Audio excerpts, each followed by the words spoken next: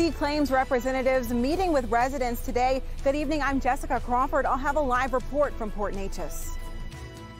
And major repairs coming to Ford Park in Beaumont. We'll tell you about the improvements and how much they'll cost. And for the next few days, still fairly cool, a little bit of warm up by the weekend. Fox 4 News starts right now. Assessing the damage, we're continuing to follow the aftermath of the TPC plant explosion in Port Neches. Homeowners are now focused on getting their literally shaken homes more settled. In the press conference held last night, TPC said it would have roughly 100 claim representatives out today in high impact zones. Wednesday's explosions left some homes with broken windows, cracked door frames, and more. The damage assessors and contractors hired are searching for and clearing out debris that may have fallen from the blast. Tonight, the fire at the plant remains contained. Claims, we've had nearly 50 claims representatives out in the community today, Monday. And we've been focusing on homes in the high impact areas. Claims processing are expected to accelerate tomorrow with roughly 100 claims representatives in the community that will be visiting all of the impacted zones. And of course, tonight, some of those Port Neches neighbors meeting with TPC claims representatives. They hope they'll be reimbursed for damage to their homes. Fox 4's Jessica Crawford joins us live from Central Park in Port Neches near the TPC plant. Jessica, how long will this continue? Well, Kim, this will continue on for several more days, and today those representatives were out speaking with residents that were in the highest impact zones. Those were the zones that were hit the hardest by the explosions that took place at the plant that you see behind me on Wednesday. So here's a look into one of those high impact areas from Wednesday's explosions. Multiple claims representatives were seen throughout that area today. Now, according to TPC, nearly 50 of these representatives were out in the community yesterday, and again, roughly 100 were meeting with impacted residents throughout today. Now, claims are divided into two different categories: property damage and evacuation costs. Well, some residents say that they were glad to speak with representatives about both. We just want to get our house back like it was. I told them, I said, I don't want any extra. I just want my house back fixed right. Now, again, these visits are set to continue for several days. So if you weren't seen today, then you could be seen within the coming days. If you have any questions, you can reach out to the helpline at 1-866-601-5880. Live from Port Neches, I'm Jessica Crawford, Fox 4, working for you. All right, thank you, Jessica. Well, most are now back in their homes following the lifting of the evacuation order, but the American Red Cross is still doing its part with its recovery center. The center is now open at First Baptist Church, Nederland, and that's at 1911 Nederland Avenue. It's designed to help people get back on their feet, offering guidance about resources and the recovery process. Caseworkers will be available to help create recovery plans, navigate paperwork, and locate assistance. If you plan on making a visit, make sure to bring proof of address, such as an ID or utility bill. Well, students in the Port Neches Groves ISD have finished their first day back at school since the TPC explosions and fire. School was out for Thanksgiving break last week already, and the district canceled classes Monday to allow for repairs and to check for debris.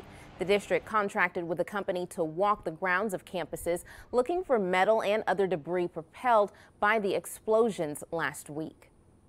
And as always, we'll continue to bring you the latest coverage on the TPC plant explosion as we get more updates. Stay with us on air and online at fox4beaumont.com.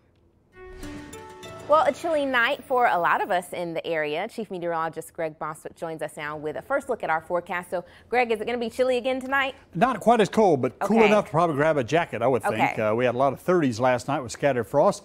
And with clear skies and light winds, we're over in Orange looking into southwest Louisiana. Temperatures will fall at a pretty good clip as we head through the evening and overnight hours, sponsored by Thermocon over there. And over at Jasper, the high was only 65, 33 this morning. We had some 32 scattered here and there.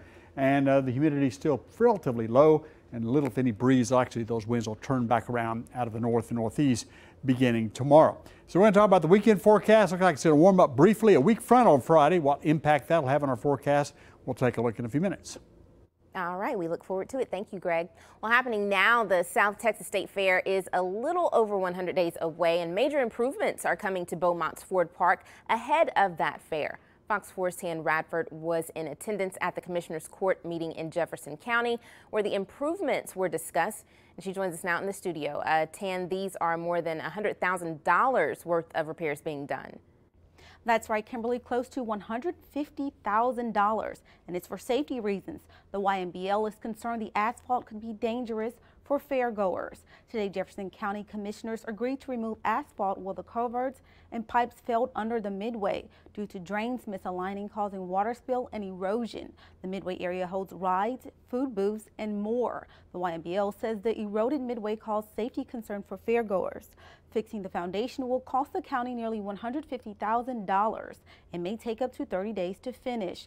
The YMBL president says this is the first step in the solution. If you don't repair that to begin with, you're not fixing anything. You're putting a Band-Aid on top of it. So certainly it would be to go in, repair the culverts, and then put a good a top layer on top of it that would have time to harden before the fair. The YMBL will meet with commissioners Tuesday to discuss patching the asphalt on the Midway or doing a new asphalt overlay. Kimberly? All right, thank you, Tan. A Jefferson County deputy is in critical condition tonight at Christus Hospital St. Elizabeth with an apparent self-inflicted gunshot wound.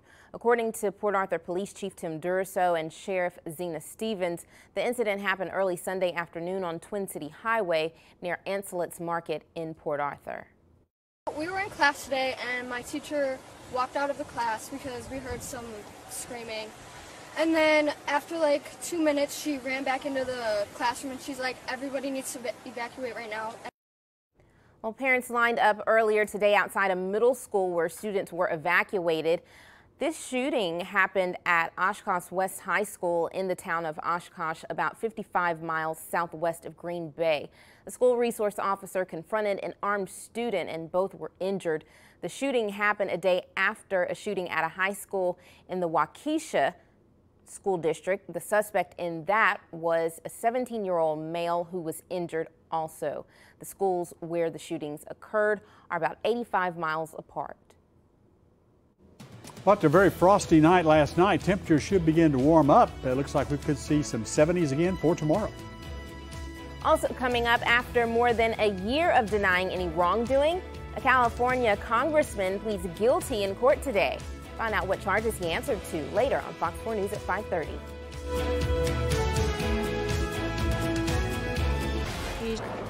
Your weather authority. Well, it certainly was a frosty morning all the way from Mid-County across the lakes this morning. 34 up at Koontz Elementary and did reach 70 though. Nice recovery from that cold morning start. Winds are light mainly out of the east and southeast at the present time, pretty much calm.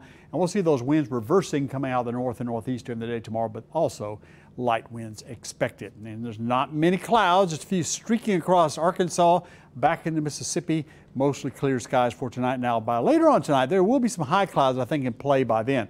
But that's not going to really cause any problems at all. In fact, those clouds thin a little bit as we work towards 7 a.m. The winds shift out of the north at that point.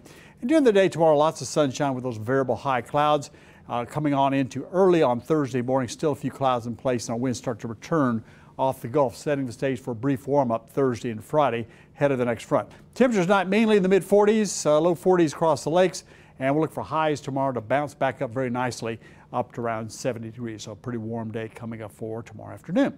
As far as what's going on in the extended period, we're still looking at a change in the forecast, and that's going to be a front arriving early next week. Jet stream will be diving back down to the center of the country, so there's a pretty cold air here mixing down to the northern plains and Great Lakes. However, it just can't really push much further south because it's being cut off here at the west and southwest flow. So that flow is going to be overrunning some of the cool air when it does arrive. Bulk of the cold air stays to the north and will give us a good chance of rain on Tuesday, so we can look at that as a definite possibility. But ahead of that, how about 79 on Monday? 2 degrees for the high up around Fargo. So there's a big contrast there, really cold Arctic air up to our north. That front will arrive on Tuesday, pressing on into the area as working to the morning. Notice a lot of rain expected with that, reaching I-10 around mid-afternoon and offshore in the Gulf for Tuesday night. So not expecting real heavy rain, although certainly could see a ½ inch to an inch of rain. Bear in mind, though, that's still 7 days out, so some changes could occur, but right now, pretty high chance of some rain in the forecast. For the next few days, low temperature-wise, 40s for lows, 63 Friday morning, brief cool down here, but not much cooler, into the 50s Saturday and Sunday. The forecast for the lakes, lower 40s in the forecast of light variable winds. For the Triangle, also a quiet forecast, mid to upper 40s overnight. And tomorrow, quite a bit of sunshine, just a few high clouds, upper 60s near 70 for the high, and about 70 the Triangle. Also a few variable high clouds with northeasterly winds. Your extended outlook is sponsored by Philpott Ford, and it calls for one front to come through Friday. Limited moisture, therefore limited coverage of rain. Saturday and Sunday should be beautiful, and then we'll have that big chance rain looks like coming at us around Tuesday of next week. Still to come, another contender dropping out of the 2020 race. Why Kamala Harris is calling it quits. You're watching Fox 4 News. California Senator Kamala Harris announces she's dropping out of the 2020 presidential race. The Democratic senator informing her staff today that she will withdraw her bid for president. Her decision to end her campaign coming after she canceled a high-profile fundraiser which was set up in New York. In an email to her supporters, Harris stated, quote, "It is with deep regret but also with deep gratitude that I am suspending my campaign." She remains California's junior senator, and her term ends in 2022. Also out of California, Republican Congressman Duncan Hunter pleads guilty to misusing $250,000 in campaign funds. Duncan reportedly telling a local San Diego TV station he decided to change his previous plea of not guilty to spare his children the hardship of a trial. Earlier this year, his wife Margaret Hunter also pleaded guilty to misusing campaign funds. The couple is accused of using campaign money to cover everything from medical expenses to vacations and expensive dinners and gifts. Hunter faces up to 5 years in prison. Well, still ahead, the House Intelligence Committee releasing its impeachment report today. What the report says about the amount of evidence against President Trump. The Intelligence Committee has released a 300-page report outlining evidence against President Trump.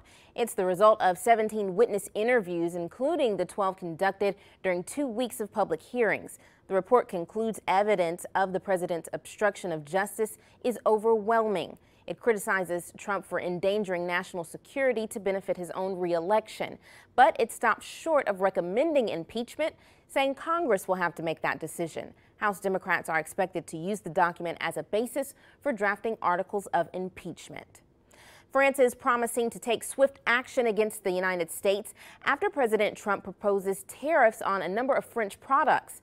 The Trump administration has threatened to impose tariffs on French goods, including cheese, handbags, wine, and champagne. These tariffs are coming after France placed a digital services tax on a number of American tech companies, including Google, Facebook, and Amazon. France says these companies need to begin to pay their fair share of taxes in the countries in which they operate. As we wrap up Fox 4 News next, in a galaxy far, far away, might be one lucky Star Wars superfan. How you can get paid to binge watch all the Star Wars movies.